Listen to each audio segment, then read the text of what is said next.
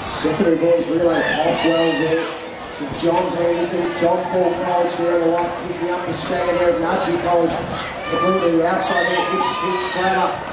Leaving the back straight, tight stutter there at the changeover as we see NUDGEE move through the field. Up into second place, and we'll start to challenge hip switch on the outside there. The race leader halfway. Slow up there, bit of stack, halfway changeover. As NUDGEE holds the advantage, back to the inside there, John Paul College. St John's Anglican in the rear of the field. NUDGEE will straighten in the line to the outside of the hip switch. Back onto the inside there, John Paul College in the rear of the field. St John's Anglican. But down the line, NUDGEE College will take the win. Ahead of John Paul College in the secondary schools. 4x100 metre